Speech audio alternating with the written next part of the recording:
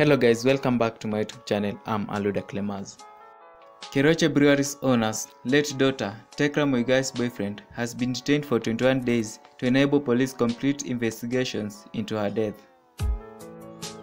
Omar, Tecra'S 54-year-old boyfriend, was reportedly living with Tecra in a private residence in Lamu, where she fell from the balcony to her death. Omar was arrested in Lamu on Monday 4th May by homicide detectives for giving contradictory information on how Tecra died.